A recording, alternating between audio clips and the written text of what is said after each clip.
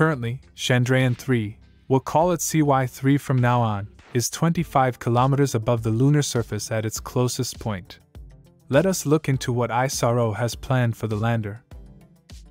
First, there are two dimensions we need to be concerned about, along the surface called horizontal and towards the surface called vertical. Landing protocol will be triggered when the module is 750 kilometers from the site, horizontally. It will have a horizontal speed of 1.6 kilometers per second or 1 mile per second. To land, we have to reduce this speed to 0. It will be achieved in two stages, rough braking and fine braking phases. First stage is supposed to last for 690 seconds, reducing the speed to 358 meters per second. Nozzles of the lander, that was horizontal before braking, will be tilted towards the surface. It will also gain a vertical speed of 61 meters per second towards the surface. This was the step where CY2 failed.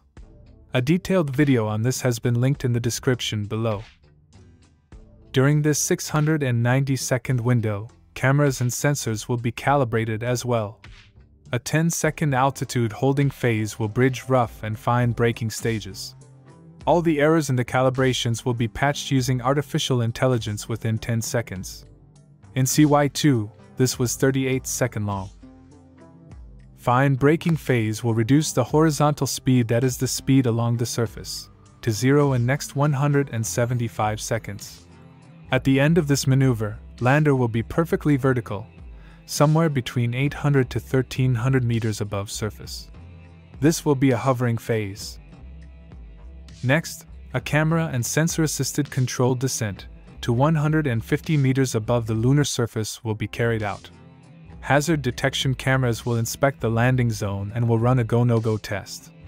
If all the landing parameters are optimal, the lander will descend to 10 meters above the surface in the next 73 seconds with a vertical speed of less than 2 meters per second.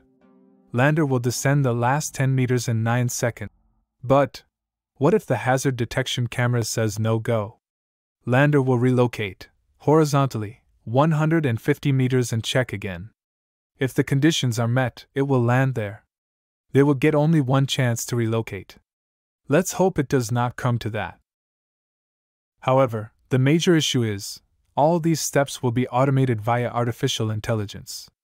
ISRO's ground control will have no say in these actions. That is why it's named 17 Minutes of Terror. We hope all goes as planned. If you want to know about ISRO's leap towards the sun, click on this video.